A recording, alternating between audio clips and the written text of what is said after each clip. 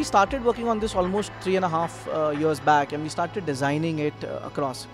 This is where the Vice Chief, Shri Admiral Gormade sir, he came on, he gave the idea through that, why don't you go across and build a bigger platform which we want for our naval warships. So through NIIO and TDAC, we got the opportunity to build this platform. And that's where the whole idea really concretized into a perfect product solution, what you're seeing today.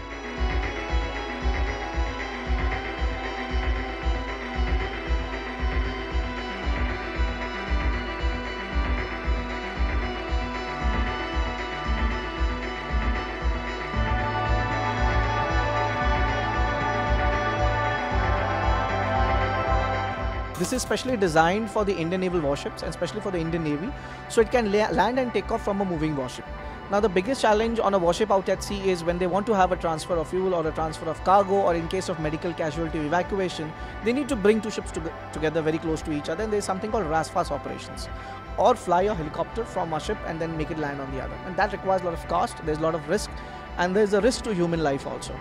So in this case, this scenario, this platform can pick up to 100 kgs of cargo, or with medical evacuation, somebody you can sit on it, as you saw me flying over here, and then can take it off from one ship and then land on another one.